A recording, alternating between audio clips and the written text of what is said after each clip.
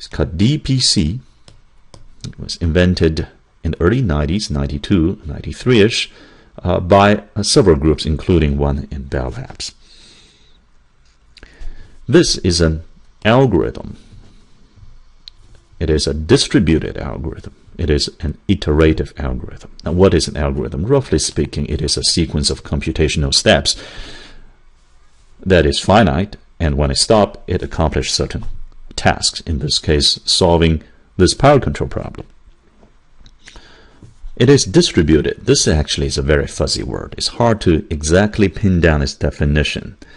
We're going to see a very distributed solution today, and later in the course we'll see many other variants of sort of distributed solutions. But roughly speaking, distributed means that the network elements, in this case the transmitter and receivers, do not need to talk to each other too much with explicit message passing.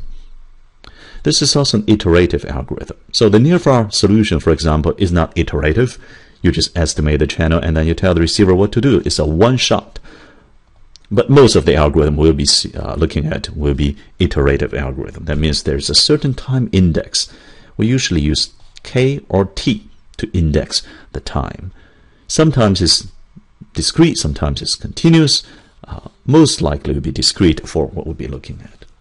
Okay, so I have to index this, and we hope that as time goes on, as this index K or T becomes very large, something good will happen. For example, the algorithm actually stops, it converges at a pretty good point, solving some optimization or gain problem. Alright, so that's enough background of just this one line here, an iterative distributed algorithm. So what is the algorithm? Let me write down the algorithm first. It's so simple to write down. It's just one single line, and then let's intuitively look at it before moving on to mathematical analysis of it. So what's the algorithm?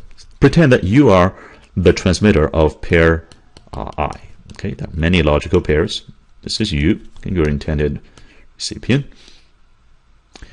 And the intended recipient will measure the SIR all the time. Let's say discrete time, time t. Okay. And then it will feed this back to you. Okay. And then this feedback received at the transmitter will provide all the hint that you need to know. You do not need to know anything else about this whole network. Because what you'd be doing is to say, all right, I got a target SIR, gamma I. That's fixed. It doesn't vary over time. And then I got my current received SIR, which varies over time because I change my power and others change their powers. I look at their ratio. Okay, gamma I divided by SIR at time t. And I say, this is my gain parameter. I'm going to multiply my current transmit power at time t by this ratio, and that will be my transmit power at the next discrete time t plus 1. And this is true for all the pairs I. So we use this notation, all I. And that's it. This is DPC. Say, wow, that's pretty simple. Well, it's actually very simple. Okay, how simple is it? Well, let's take a look. It's simple first in communication. Right? You don't need to know anything about the network except your own target SIR, which presumably you know, and it doesn't even vary over time, and the current SIR that your intended receiver is getting. That's all you need to know. Second, this is very simple in computation, where there's only one multiplication or division, right? And then there's very simple in configuration. What do you mean by configuration? A lot of times in an algorithm I have a lot of parameters. Gain parameters is a typical example. Step size is a special case of that. We'll see many parameterized algorithm throughout the course. But this one actually has no parameters, right? The ratio between gamma and SIR itself is the gain. You don't have to tune any algorithmic parameters. And we see that simplicity in configuration is often the hallmark of a successful technology transfer from research to adoption. Many wonderful algorithms are not used because there are too many parameters to tune, and people don't know what to do with those parameters, and they're unsure if the parameters tuned today will still be robust and good tomorrow.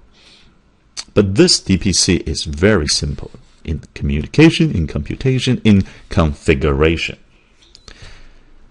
But is it trying to do the right thing? Well, intuitively it is. We're going to look at both the equilibrium behavior and the convergence behavior intuitively.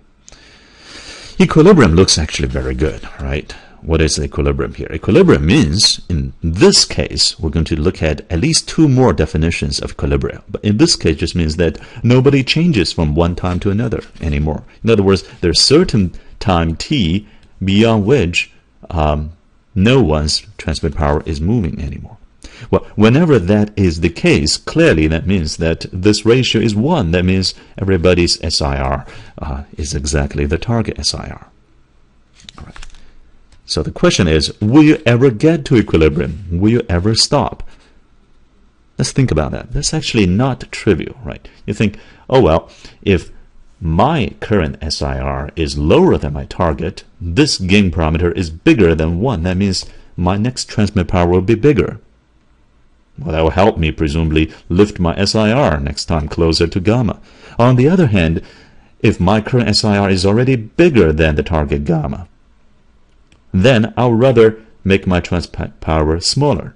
Because remember, we're talking about a 2G voice call, so if I get my target gamma, I don't care if it's bigger than that or not.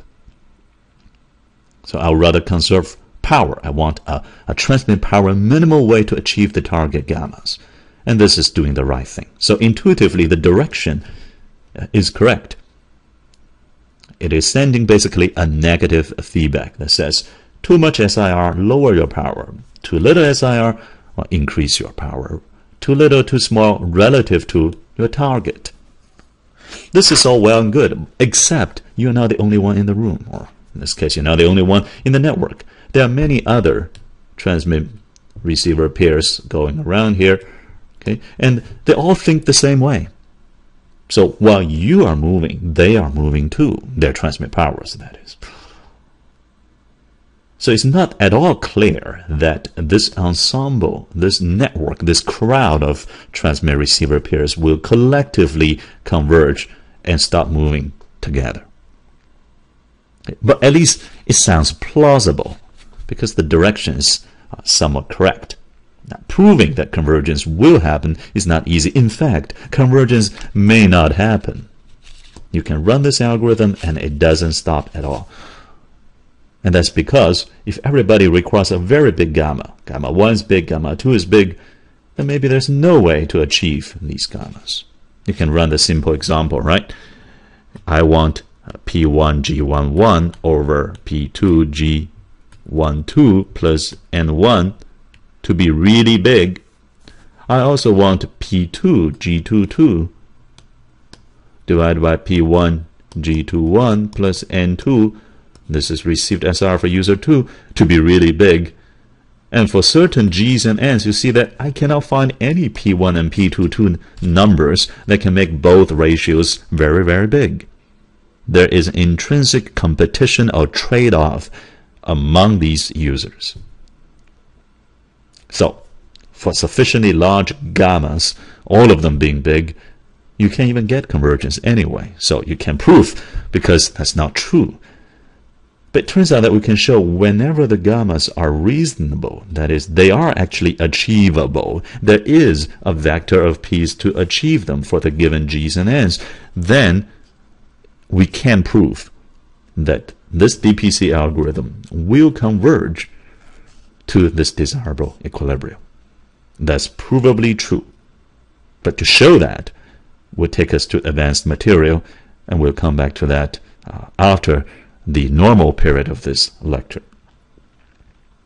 So intuitively, you can see why this algorithm could work, and this is such a beautiful equation here. Okay? We're going to see many distributed algorithms later on, but this is going to be one of the simplest and the most often used.